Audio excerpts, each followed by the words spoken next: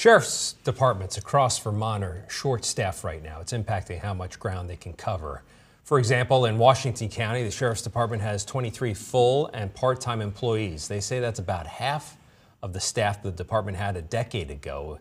It means they'll need to cut back on patrols in some smaller towns. It also means only one deputy at the courthouse in the civil division, and things like helping direct traffic or deal with construction escorts can also be tough.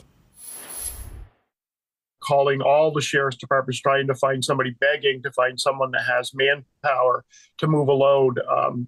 People that are trying to get their new homes in place are sometimes weeks and months behind just because there's no manpower to move their home into or throughout the state.